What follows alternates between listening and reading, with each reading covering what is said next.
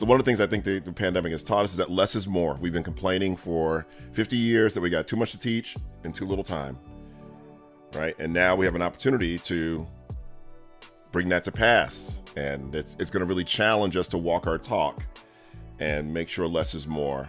I think another thing we learned is to assume nothing with kids.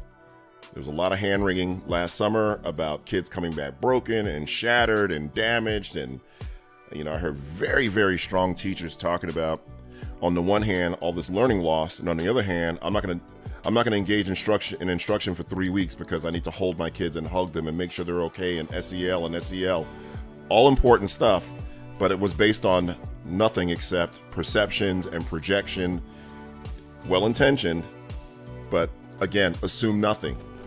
Assume nothing, prepare for everything, right, and respond based on evidence. And I think what we found is, while, yeah, it's been definitely disruptive, the kids have been pretty resilient.